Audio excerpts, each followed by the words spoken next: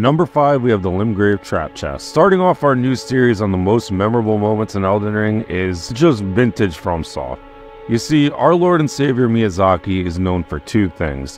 One is creating some of the greatest games ever made, and the other is being a gigantic troll. One of his most famous examples of this is the Mimic Chests of Dark Souls. If you weren't aware, sometimes chests you would loot for rewards would actually be enemies that would kill you when you open them. To avoid that, you'd hit every chest before opening it just to make sure. Like I said, he's an evil and twisted man. Any of us who played these games approach all the first chests in Elden Rings with caution and would give it a good swing of the sword to avoid any Vietnam-esque flashbacks to our journeys in Waldron. And just when you think he'd zig, he zags, and we found ourselves at a whole different region we weren't prepared for.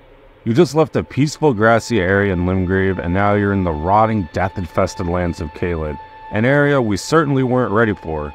To make matters worse, you can't teleport either until you find a site of grace, and after getting killed in one hit a few times, eventually you find one, and it's going to be a few minutes before you even realize you can fast travel again. Well, as someone who played the previous games, I found it very exciting that we were still going to get these kind of twists and turns that we wouldn't expect, but if you're new and didn't expect it, well, welcome to From Software, Tarnished. These great games usually don't make us laugh, but when they do, they really do. Most of them have to do with one character, the main character of Soulsborne, motherfucking Patches. Patches is a recurring character in FromSoft games, and he's mostly known as the ultimate troll for kicking us off ledges and being a silly little guy pulling off devious tricks just in general. But this time was a little different because we actually found him as a boss for the first time.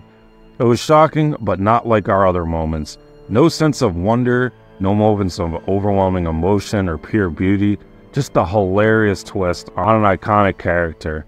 Expect more of him in later entries in the series, because I just can go on and on about my love for him. The fight may end in moments, he may not be the greatest warrior, but it really is just Patches the unbreakable tethered spider guy's world, and we're just living in it.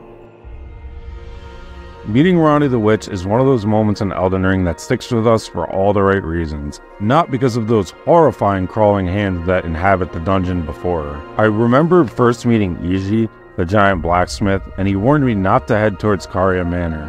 Naturally, I ignored his advice and went on my way, but then as I approached, I was immediately Boromired by these huge magical arrows raining down from the sky. While sitting at the death screen, the excitement was through the roof, and I couldn't wait to see what bosses and rewards were hidden inside.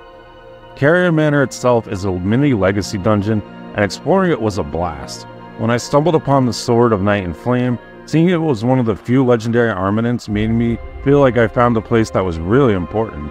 I didn't care about the rewards anymore. I realized quickly this was a place about to become something really special. After a quick boss fight, I saw there was more to explore, and that leads to the real moment, meeting Ranni the Witch. She was the narrator of the story reveal trailer, so I was quickly realizing I was right that this place was very, very important. But if you didn't see the story reveal trailer, From Software did a phenomenal job of building that sense of wonder either way. And finding out how much she had to do with the story, the journey, and possibly FromSoft's greatest quest they ever made, almost makes replaying this just as impactful. Finding possibly the most important character in the story by accident through natural exploration was masterful work.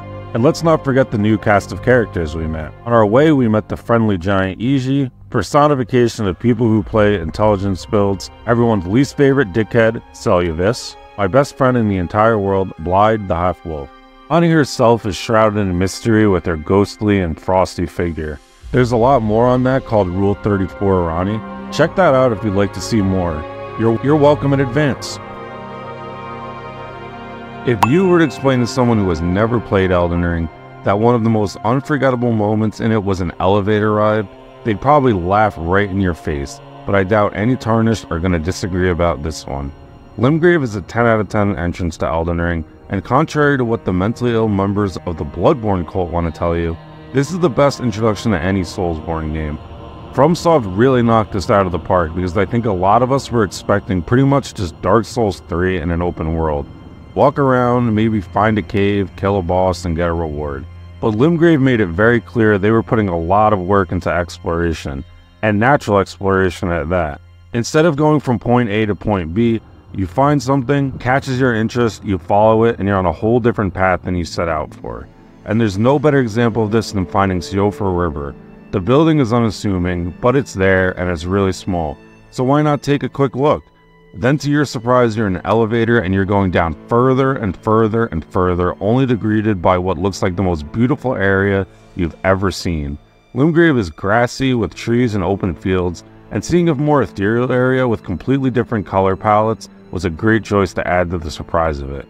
I got my brother into the genre with Dark Souls 3, and each of us were playing it in its own world in a party chat.